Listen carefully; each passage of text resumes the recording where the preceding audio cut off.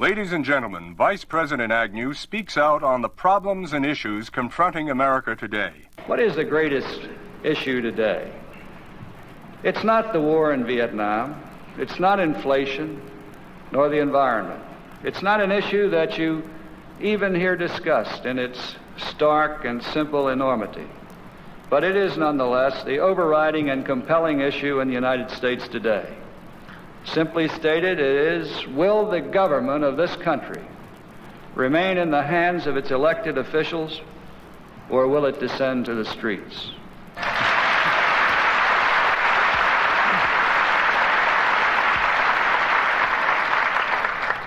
It is not unusual, nor should it be distressing, that individuals of monumental ego among the failures of our society should attack everything fundamental to our free culture.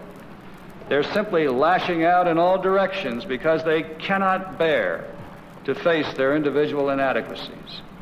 Neither should it overly concern us that certain brilliant but sequestered academicians are criticizing the government. This has always been so, and probably always will be so. Sometimes it even does some good.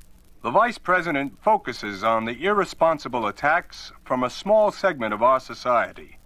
But I want you to know that I will not make a unilateral withdrawal and thereby abridge the confidence of the silent majority.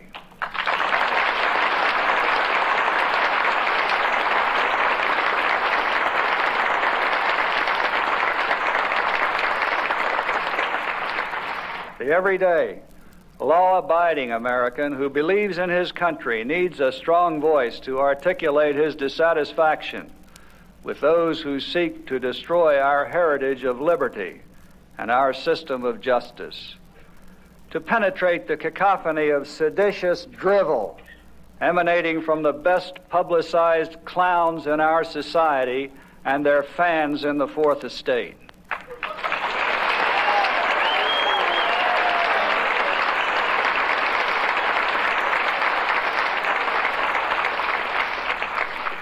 Yes, my friends, to penetrate that drivel, we need a cry of alarm, not a whisper. In answer to the attacks of these dissenters, the Vice President states, and if the hippies and the yippies and the disruptors of the systems that Washington and Lincoln as presidents brought forth in this country will shut up and work within our free system of government, I will lower my voice.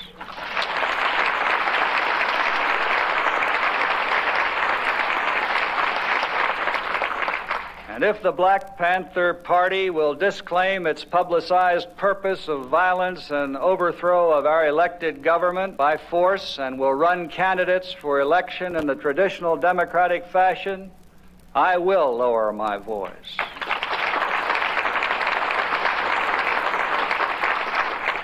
And if the SDS and the RAM and the PLP will transfer their allegiance from Mao Zedong and Castro and the Viet Cong to the United States of America, I will subside to a more professorial tone.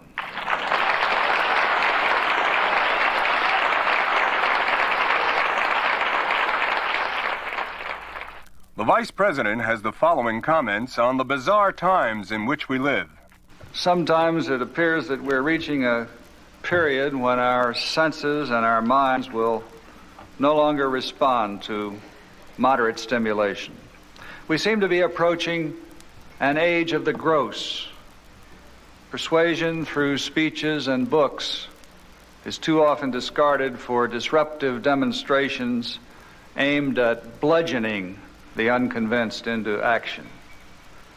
The young, and by this I don't mean by any stretch of the imagination all the young, but I'm talking about those who claim to speak for the young, at the zenith of physical power and sensitivity, overwhelm themselves with drugs and artificial stimulants. Subtlety is lost, and fine distinctions based on acute reasoning are carelessly ignored in a headlong jump to a predetermined conclusion. Life is visceral rather than intellectual, and the most visceral practitioners of life are those who characterize themselves as intellectuals. Truth is to them revealed rather than logically proved. And the principal infatuations of today revolve around the social sciences, those subjects which can accommodate any opinion and about which the most reckless conjecture cannot be discredited. Education is being redefined at the demand of the uneducated to suit the ideas of the uneducated. The student now goes to college to proclaim rather than to learn. The lessons of the past are ignored and obliterated in a contemporary antagonism known as the generation gap. A spirit of national masochism prevails, encouraged by an effete core of impudent snobs who characterize themselves as intellectuals.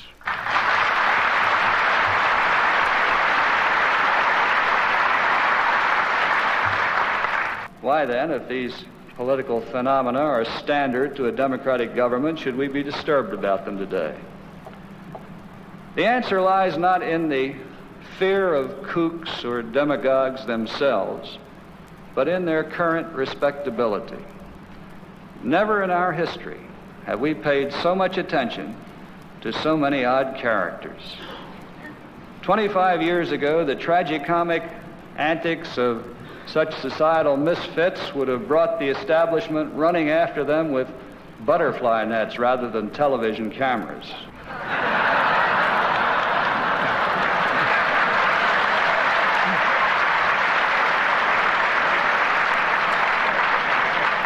It's in this inordinate attention to the bizarre, this preoccupation with the dramatic, this rationalization of the ridiculous, that we threaten the progress of our nation.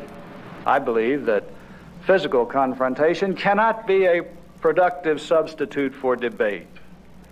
I believe that men of goodwill and intent must sit down with each other to solve problems, not to act in the theater of public opinion. In defense of the courts of the land, the Vice President has the following to say. Gentlemen, I propose that all of us elected to positions of governmental responsibility should speak out forcefully and directly against the outrageous patterns of conduct which have become so fashionable of late. Whether or not one agrees with every ruling that the judge made in the recent Chicago trial is not the point. The point is that a handful of oddballs deliberately set out to politicize a simple criminal proceeding and to disrupt the most basic protection of our society, the dignity of the courts. The point is that the new technique of judicial disruption is spreading like wildfire throughout the country. The tactic is to provoke and inflame in the hope that overreaction will obliterate the true nature of the proceeding. The Democratic Party has not been neglected by Vice President Agnew. To hear the party that piled up $58 billion of deficits and created the worst inflation this country ever had complain about the purchasing power of the dollar just tugged at my heartstrings. To hear the publishers of the Great Society and the New Frontier complain about spending was like hearing germs complain about disease. To listen to the party that sent over 500,000 men to Vietnam decry the rate of our disengagement is a bit like lighting a fire and then criticizing the firemen.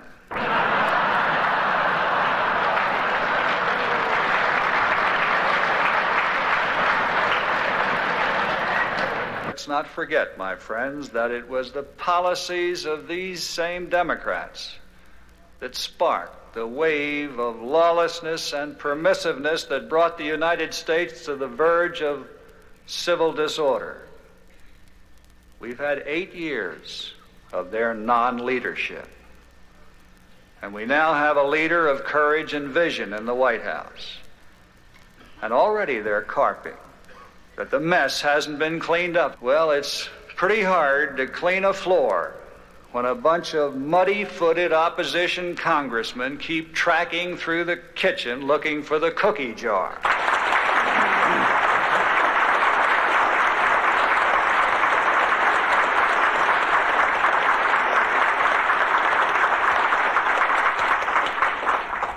That's one of the differences that's always struck me between the Democratic and the Republican parties. The Democrats are always trying to spend their way out of America's imagined difficulties, while the Republicans are always trying to find ways to pay bills run up by the Democrats.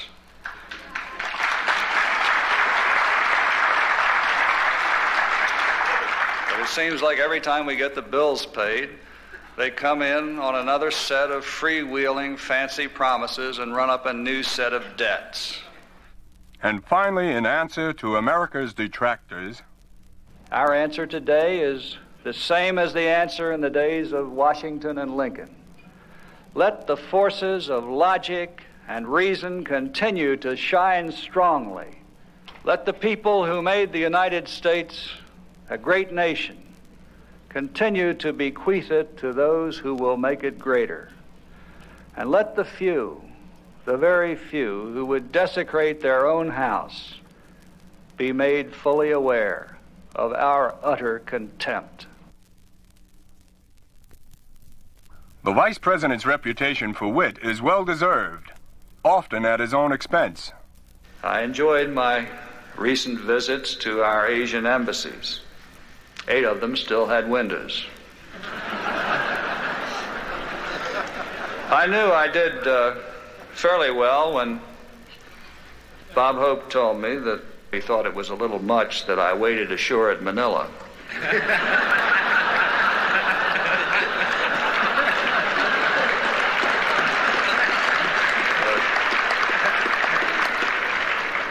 And I remember an experience President Nixon had with his schedule. He picked it up one day, and it had this scenario. It said, President Nixon will speak for 10 minutes, following which his remarks will be translated into English.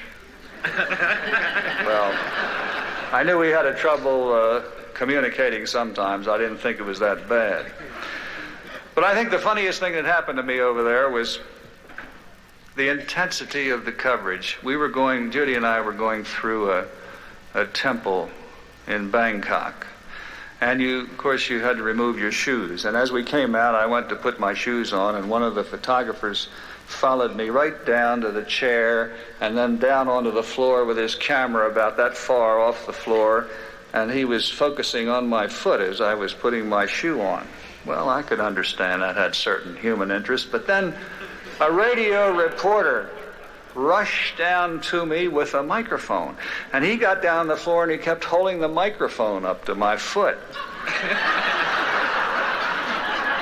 I guess he thought that instead of putting my foot in my mouth, I might have my mouth in my foot.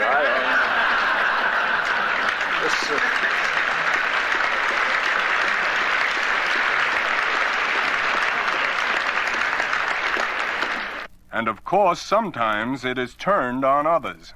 Lyndon Johnson, who was elected to a high office. At least I think he was elected to a high office. If I read a few more memoirs of Kennedy aides, I may find that he never existed at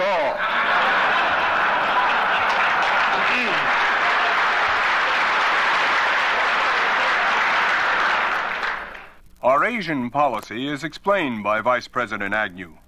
And I found approbation and understanding of the new Nixon doctrine, a doctrine that says, yes, the United States is a Pacific power. The United States will continue to be involved in the welfare of Asia. The United States will provide a nuclear screen to protect these countries against nuclear attack by a superpower. But the United States will not be a father. The United States will be a partner to stimulate regional cooperation and economic growth. And as I went around to the various Asian nations, I found a fear that some limited defeat on a South Vietnamese outfit would have the effect of beginning a new wave of anti-war furor in the United States. We want to get out honorably and quickly. And the people of this country have shown that they are behind the president in this. And in answer to its critics, the Vice President says, when I see a United States senator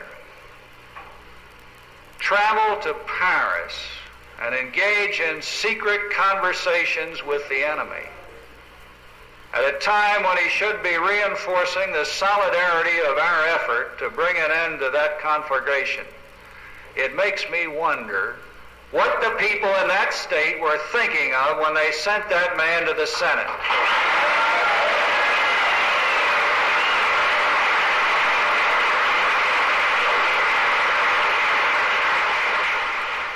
Senator Fulbright said some months ago that if the Vietnam War went on much longer, the best of our young people would be in Canada. Well, I'd just as soon let Senator Fulbright go prospecting for his future party leaders in the deserters' dens of Canada and Sweden. We Republicans will look elsewhere.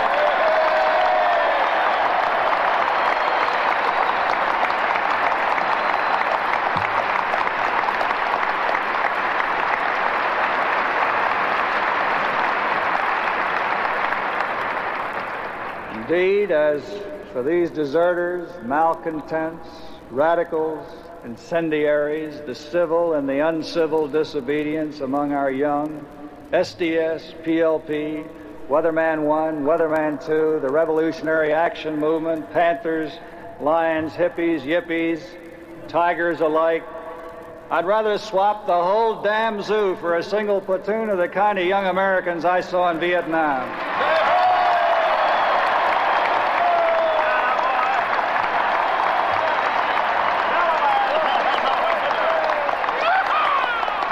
The Vice President offers these observations on the administration and the future of the Republican Party. The administration has moved from the defensive to the offensive. We are not going to sit back and wait for this earth to be destroyed or go out with Band-Aids to patch gaping wounds.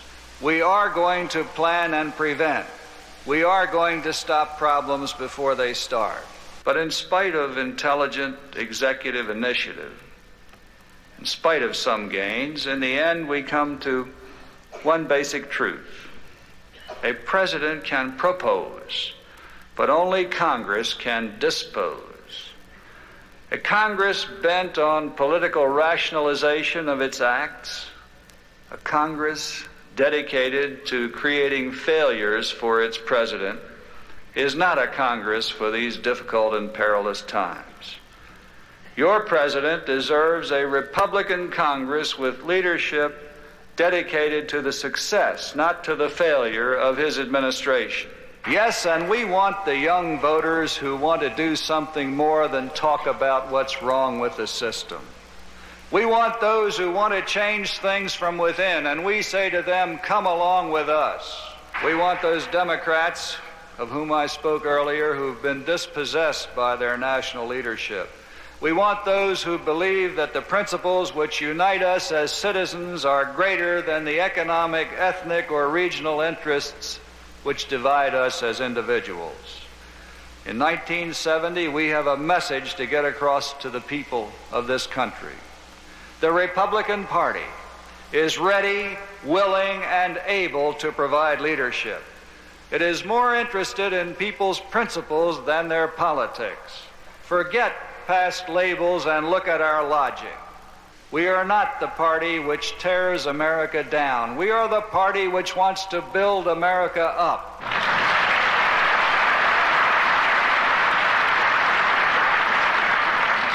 I look upon the youth of today, of every place and creed, as a fountainhead of ideas, as an infinite reservoir of knowledge containing energy of solar dimensions. All of our hopes for the future are with them. We need them in the Republican Party.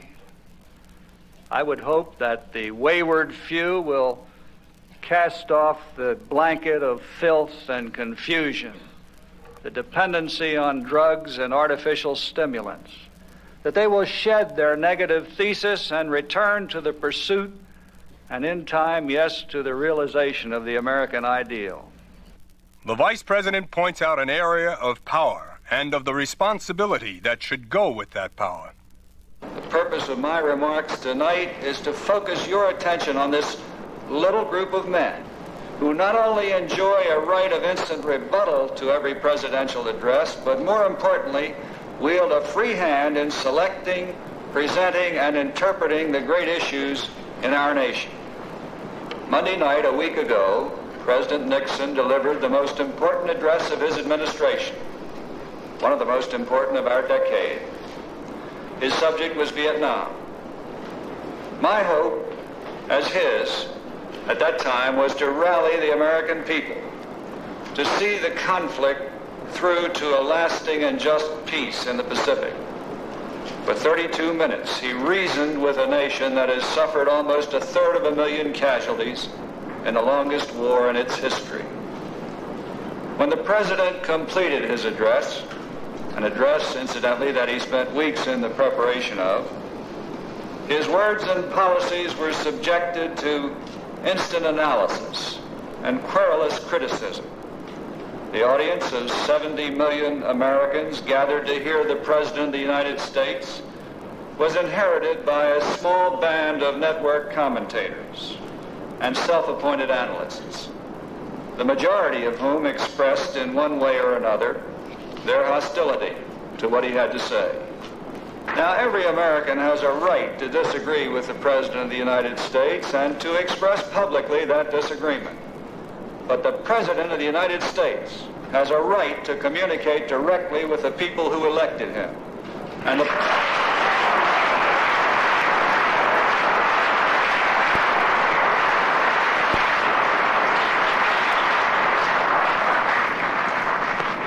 people of this country have the right to make up their own minds and form their own opinions about a presidential address without having the President's words and thoughts characterized through the prejudices of hostile critics before they can even be digested.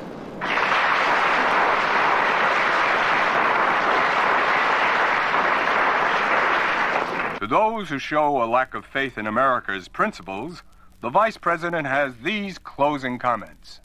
I believe that this matter of approach on the part of educators is one of more importance than ever in these times when there's such an extreme concentration on the negative. We're constantly bombarded with strident cries of what's wrong with America.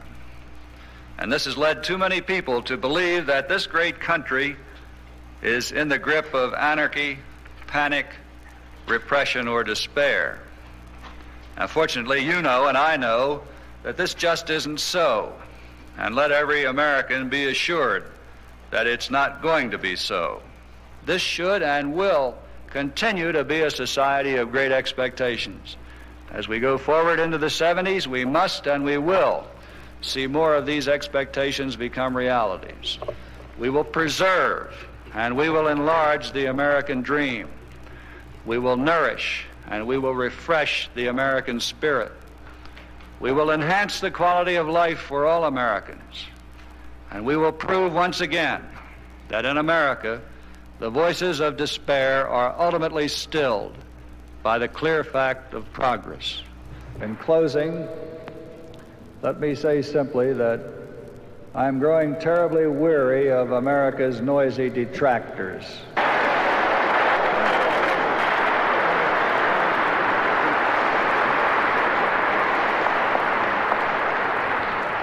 If this is such a terrible place to live, if our government is so oppressive and inept, then why is there an endless waiting list of people seeking to emigrate to America?